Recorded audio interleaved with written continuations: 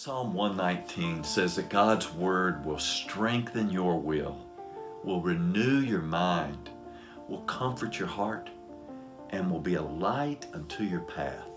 And now, like never before in the history of our nation, we need that light.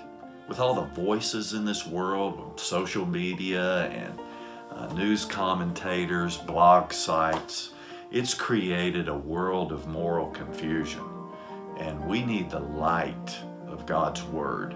And I think it's important we read through the whole Bible and not just cherry-pick verses to suit our needs.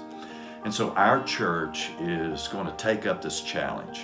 We're calling it 2020 Vision because we need clarity of moral vision like no other time.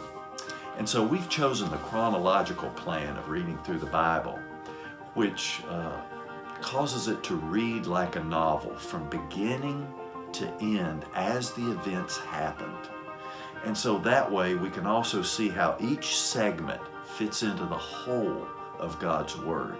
So for instance, when you get to the life of David in 1 Samuel and he's being pursued by King Saul and he's afraid for his life, you also get to read the corresponding psalm that he penned during that time, which was a prayer to help him have faith in God that saw him through this time.